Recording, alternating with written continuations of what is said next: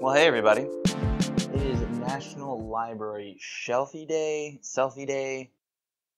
I really didn't look into it. I just know they were talking about libraries, and I figured I would change up my settings and do it in my own personal library.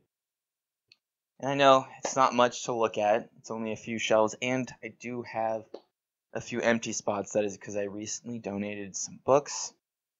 So I actually could make more room for more books. I currently have, I think, 4 books waiting to be read. And today, pretty nice day to do that.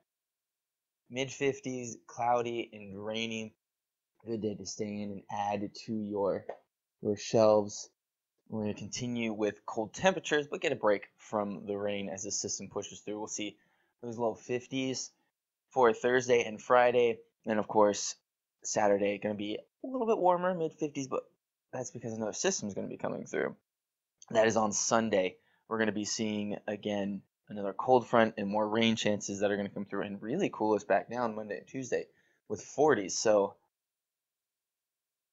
I got a few days this upcoming week and weekend to add to my library. It's old books, a series of 14 books that I'm only halfway through, random books, and some projects I made. You see that little chicken over there? The plaid one?